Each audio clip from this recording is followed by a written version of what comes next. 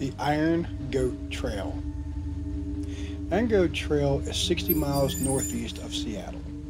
It follows the upper and lower sections of the abandoned Great American Northern Railway grade.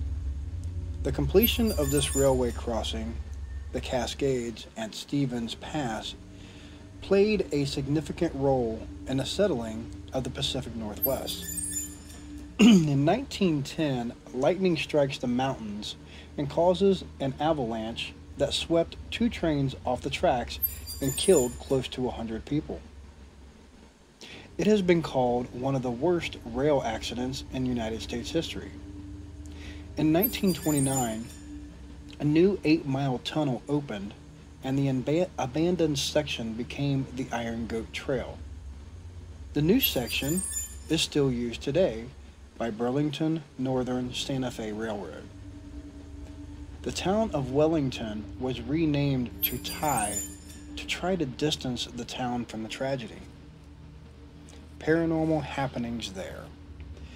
There have been claims of people hearing disembodied voices echoing through the avalanche tunnel.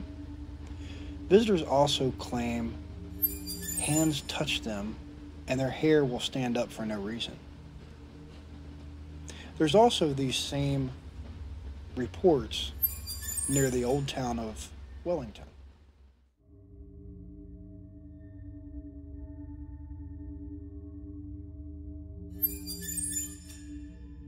Screaming Bridge in Butler County is a place that E.V.P.S Paranormal has personally investigated.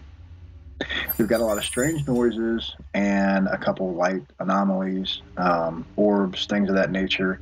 There is a bunch of high-powered electric lines that run through there, which could be causing some of the paranormal type experiences there, but we haven't been able to completely debunk everything. So here's the story as it goes in relation to the disaster that happened at this area. This is the main one. In 1909, there was a steam train explosion of the New York Central Freight locomotive. Two engineers in a northbound NYC freight were scalded to death back in 1909, so it would have been like 111 years ago as of today, which is June 27, 2020. Several explanations have been offered for strange sounds and lights and periodic ghost sightings at the bridge on Maud Hughes Road between Princeton and Milliken Roads. No one knows when it was first called the Screaming Bridge. The unofficial name may have become popular because it sounded like someone screaming when a vehicle passed over the original span, which it had grooves on its floor. Others say the screams are those that have died on or near the bridge. Some report that a person was murdered there way over 3 decades ago. That claim, in various versions, was repeated for years before the body of a murdered female was actually discovered nearby along Princeton Road in the 70s. In the 80s, a teenager was shot to death near the bridge. Other older versions of the hauntings of the bridge relate to a mother that threw her child or children off the bridge, no one knows which, and they died on the tracks below. The bridge has also been the scene of some suicides and attempted suicides over the years. One of those unconfirmed instances involved a young woman who jumped off the bridge.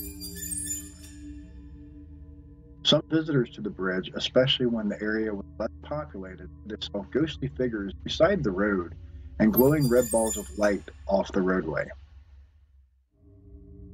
After the 1909 New York City explosion, members of the train crews passing the area and residents along the tracks reported seeing ghosts of one or more dead trainmen walking beside the railroad. They appeared to be warning of the dangers lurking on the line. Another tale is that ghosts represent a young couple that sought privacy for their intimacy under the bridge. Their tryst ended in death when they were struck by a passing train. While traveling about 40 miles an hour, a steam locomotive exploded. An investigation revealed that the tender had been loaded with plenty of water before it left Ivydale in Cincinnati. Unknown to the crew, after a run of only about 11 to 12 miles, a leak had drained much of the water, causing the explosion. In 1909, the accident wasn't the only railroad fatality along the stretch of track. In 1976, Princeton Road overpass in Liberty Township, a Penn Central employee, a resident of Westchester, was killed when two rails protruding from the southbound warp train penetrated the cab of a northbound Penn Central diesel locomotive. As you can see, this area has a lot of stories and is also fraught with many different versions of the same thing that happened. It is definitely high on the radar for many paranormal groups to investigate because of the amount of evidence or lack of evidence that they seem to collect once entering this area.